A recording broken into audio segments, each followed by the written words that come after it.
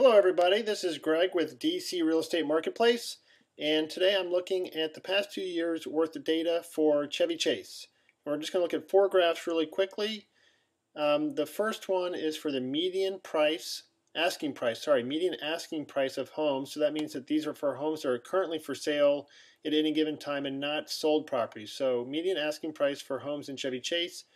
This is a 2-year graph, and if you look at the far left side up here, we can see that 2 years ago the median asking price was $1.45 million for all the homes for sale in Chevy Chase, and in the 2 years since that was taken, our most current measurement is just below 1.1. So it looks like we've lost $350,000 in median asking price. Now that had been down to almost $950,000 earlier this year. We did have a bit of a rebound, so I guess that's better than nothing, but still $350,000 loss in value is not a great sign if you're looking to sell your home anytime soon in Chevy Chase.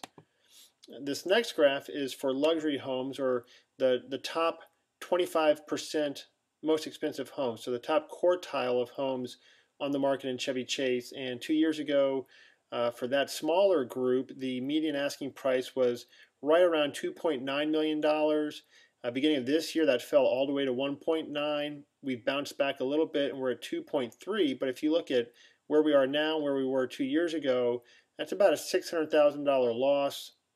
Again, not a great indicator for sellers. If you're a buyer, that's probably a beautiful graph. If you're a seller, not as much. This next graph, I'm really not sure what to make out of it. It almost looks too good to be true. It doesn't really match up with a lot of other indicators we're seeing, but this is the average days on market for Chevy Chase.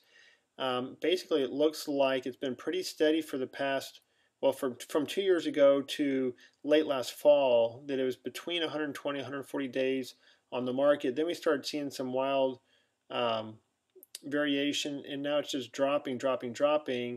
And you wouldn't normally expect to see average days on market really fall that much, especially given the current economic conditions. But Chevy Chase is a relatively small area, and the movement of a few homes can really throw this kind of average numbers off. So maybe that's what we're seeing, is just sort of an aberration with a relatively small amount of homes throwing off the whole measurement there. And the last one we're going to look at is inventory levels. How many homes are currently on the market?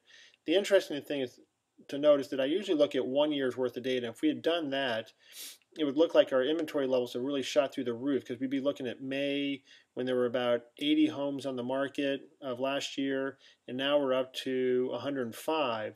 So that's a pretty big jump. But if we look at 2 years ago to give ourselves a little bit more vision, big picture, we'd see there are about 123 homes on the market 2 years ago at this time, and we're only at 105. So there are fewer homes on the market now. Even though there are more than there were 1 year ago, there are quite a few fewer than there were 2 years ago. So it really depends on how you want to look at that.